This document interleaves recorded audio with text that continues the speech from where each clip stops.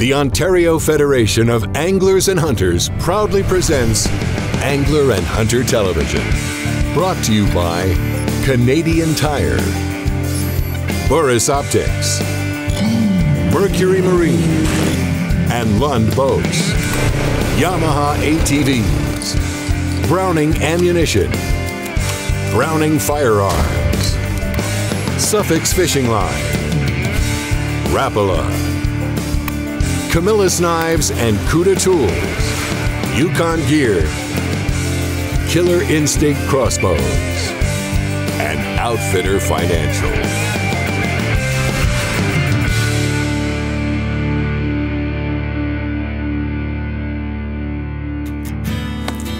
Okay, so this is my main bait site.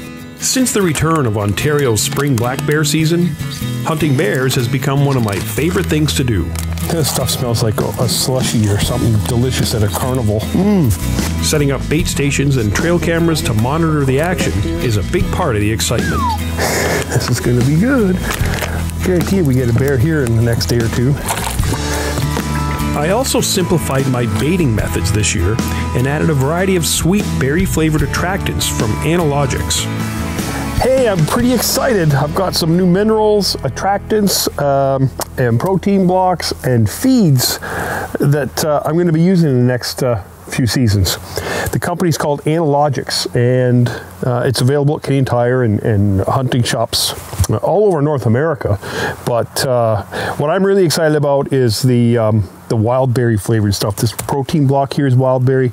That crush attractant is wild berry, and this liquid right here is wild berry. And I'm going to be using that on my bear baits. So I'm going to set this stuff up, put some trail cameras out, and hopefully get you some amazing bear action. And this will be a real efficient and cost-effective way to bait bears. You could just go to your Canadian Tire store, pick up a wild berry block or a wild berry jug of this liquid, and add it to your bear bait station and lure them in. Also, we've got the Black Ops. This is a sweet molasses mineral enhanced attractant, and the Mineral Dirt 180. This is going to be for whitetails. I'm going to put this out. I usually do that in April when I'm baiting bears. Pour it on the stump. From March to October, you put this mineral out, and for antler growth, milk production, it really helps the whitetails. So there's more product than this, obviously, but like I said, I'm really excited to be using Analogics, and hopefully the trail cam pictures I get you over the next 6-10 months will prove that this stuff works. What does the OFAH do? Since 1928, the OFAH has been the voice of anglers and hunters in Ontario. Its members raise funds and work in communities to support the traditions of fishing, hunting, and trapping. Let's take a look at how the OFAH is making a difference. Hi, I'm August Miller. I'm interviewing Tim Watts from the OFAH, and he's the NASP coordinator for Ontario. So what does NASP stand for? So NASP actually stands for the National Archery in the Schools program. So what grade can kids start to participate? So the NASP program is designed for students from grade 4 to grade 12. Although schools that want to have archery for younger grades are welcome to do so, but the NASP program is designed for grade 4 to 12. So are bows safe to shoot at school?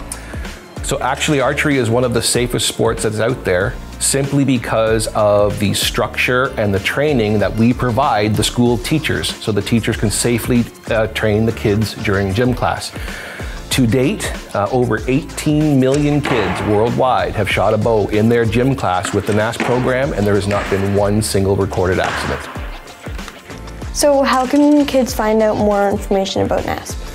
So if schools want to bring NASP to their phys ed class, it's very simple.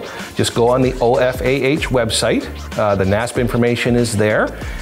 Quite simply, ofah.org/NASP. And there it'll have my contact information, and I'll answer you within the same day you email me. It's never been more important for youth to get involved and support Ontario's fish and wildlife, carrying on the tradition of fishing, hunting, and trapping through conservation. This portion of Angler and Hunter Television is brought to you by Yamaha ATVs. Luckily, I have a small parcel of land close to home where I can set up a bait and keep it topped up a couple times a week. And over the last few years, have been able to take some great bears from it.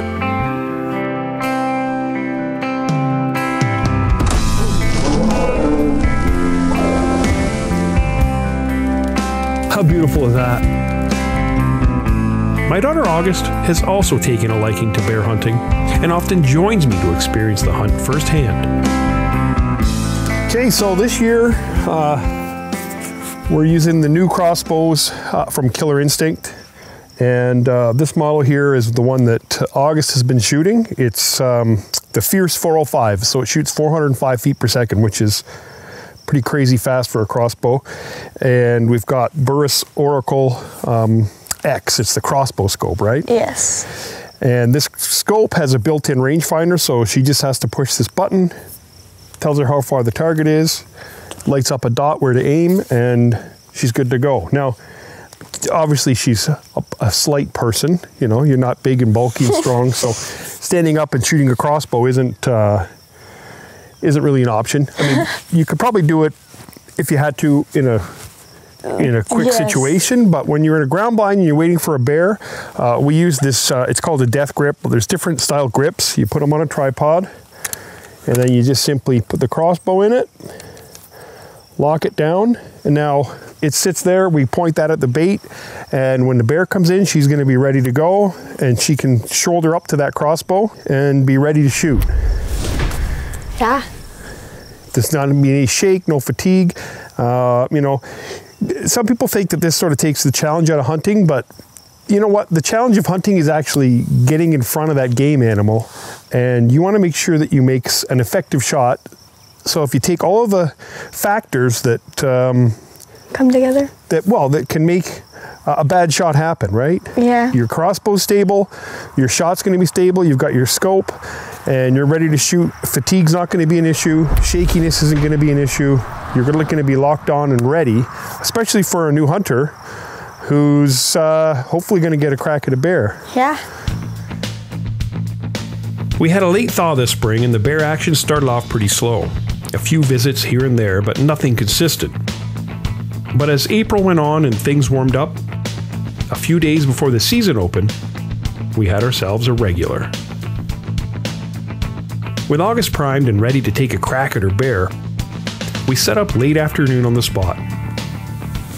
I was looking up there and a blackbird landed on a branch and I thought it was a bear. Because it was so big in the lens. This is a bait I set up in April, first week of April. And it's now the third week of May. And it's been getting lots of action from just one bear. But he comes at literally last legal light. 7 minutes before it ends. Not even sometimes. So right around 9 o'clock. So it's 6, just after 6. He's been here like 4 or 5 nights in a row, right at 9. And we have till 9:07 to shoot. So let's hope at 8:45 we shoot and we can get a bit of footage for you before it gets too dark. Although this bear was coming in literally at the end of legal light, luckily, the days were getting longer. Is your heart going to pump out of your chest if a bear comes? All right, well, we're ready to go. Crossbow's loaded. Bring on the bear. Yeah.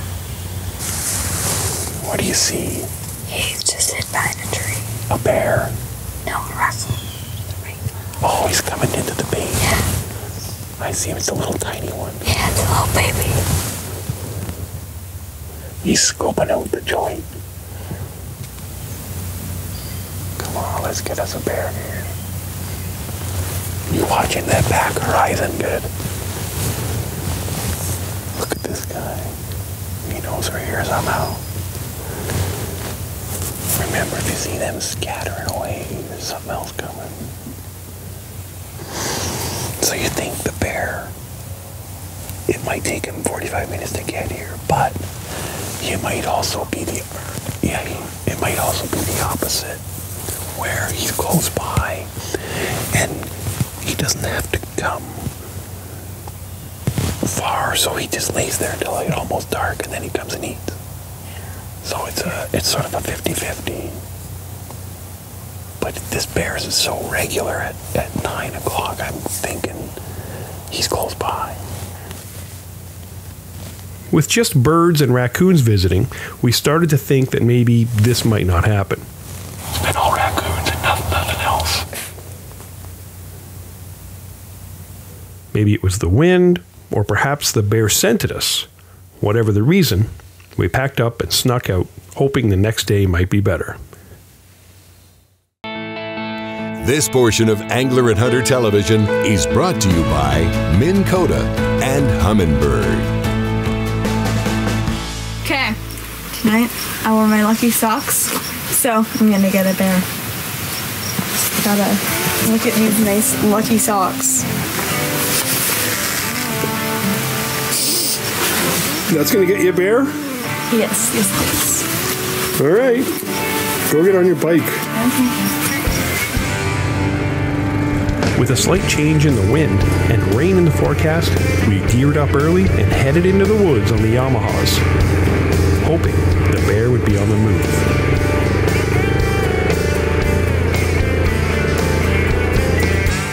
Only having a weekend to try and take a bear certainly added to the pressure of this hunt. That wasn't a bad drive. Do any jumps? But all through it, August was cool and collected, almost like she knew something good would happen. All set? Okay, let's go. I'll lead the way. You follow me in.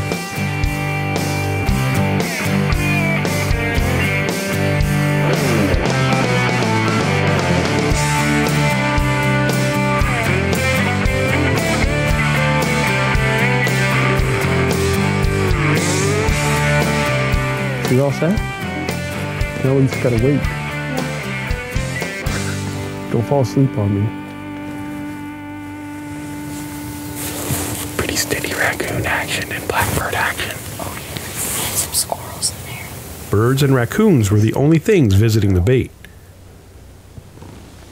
But tonight, things seemed a little too quiet. Like maybe we were being watched.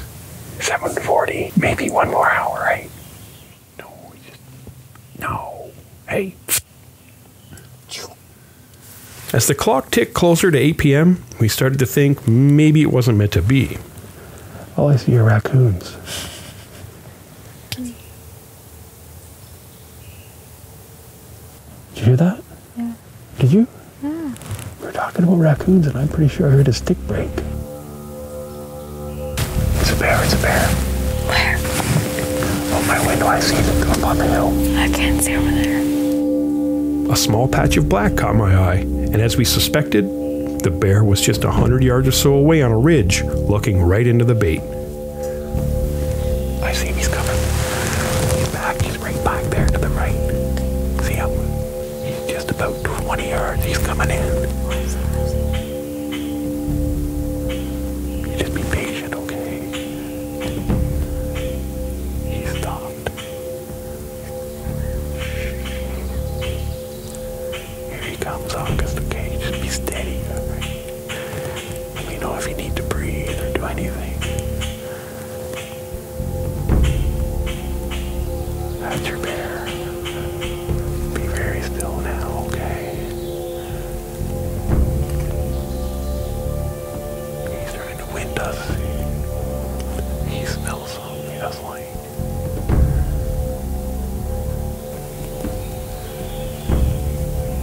The bear came in cautiously and went right to the trail cam.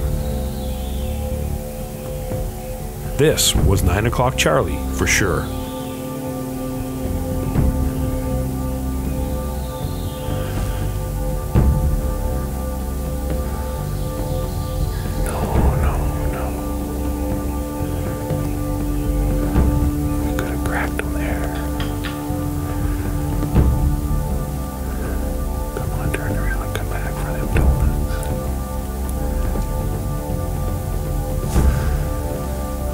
Ready to put crosshairs on them.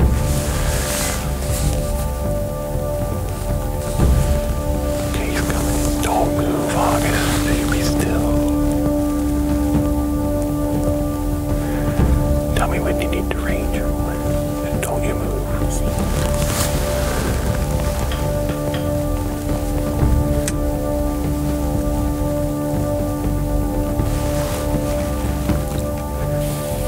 far is it? 29 yards. Okay, remember you want to aim a little bit left and high. It's coming in. Are you good? I think so. You got a shot? I think so.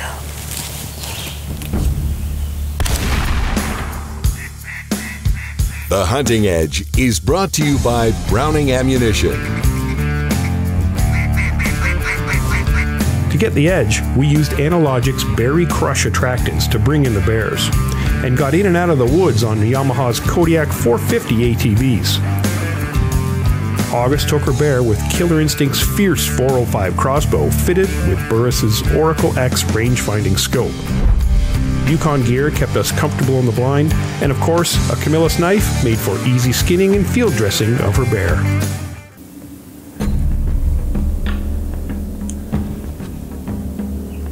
Can you get a good look at his shoulder? Aim a little high on it. Are you on his shoulder? Shoot him if you want. You hit him good. You hit him real good. You hit him, baby. Now listen, shh. Shh, listen. Shh, he's groaning. Baby, you did it. You caught a bear. Listen to that. And, oh my God, August. You got him. You got him. You shot your bear. You did it. Killer Instinct. Fierce 405. That's the Canadian Tire. I aimed up and left because, Whoa. I'm hearing a moan. yeah, I know. Want to get out? Yeah. Come on, kiddo. All right, so August did it. That bear, she saw him run. We heard him crash, and we heard him moan. And let's go.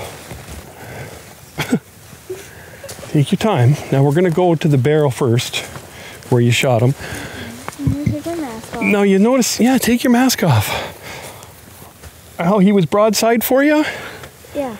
It wasn't a big target, was it? No, I thought it was going to be a lot bigger. Yeah. Is that him right there? No, that's the stump we always talk about. I think that's him. That's a stump. No, that's our bear. Maybe. Yeah, it's black. You see your arrow anywhere? Let's take a peek. He was like here. Look at the fur back here. Is that poo or fur? That's poop. Oh. Here it is. Okay, save that. Did your arrow pull it out? It's very bloody. Both your broadheads deployed. Okay. Don't step in any poo. Oh, I have bloody fingers now. I see him. He's right up the hill. He's right here. You got a stick. You're gonna poke him with the arrow. Okay. Look at the fur on him. What a beautiful coat. So you're gonna poke him in the ear. Okay.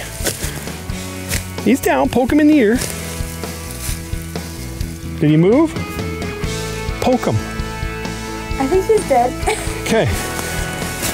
Oh, what a nice little bear. Look at the head on him. Look at this. Go down there with him. And look up at me and grab his head. Pull. What a chunker. He's fluffy. That's a beautiful coat. Nice bear. Okay, your bear's legal. Cool. Now you gotta hold him up for everybody. Oh gosh, okay. August made an amazing shot, and I swear, this kid has ice in her veins. What a beautiful bear. Lift hard, he's heavy. Hold him up. Tenderloins, burger, and roasts are going to be on the menu this year. Right there, kiddo. Not to mention, a trip to the taxidermist. Woo, give me 5. Okay, we'll gut him, get your Camillus, and we're gonna drag him on, get the Yamahas and get out of here, okay? All right. Let's go. Closed captioning of Angler and Hunter Television is brought to you in part by Ontario Out of Doors Magazine. Angler and Hunter Television has been brought to you by Canadian Tire, Mercury Marine, and Lund Boats, Yamaha ATVs, Browning Firearms and Ammunition, Suffix Fishing Line, Rapala, Camillus Knives and Cuda Tools, Yukon Gear, Killer Instinct Crossbows, and Outfitter Financial. For more information on the products used in this episode of Angler and Hunter Television, visit AHTV.com. Be sure to like us on Facebook and follow us on Twitter. Remember, conserve and protect our great outdoors.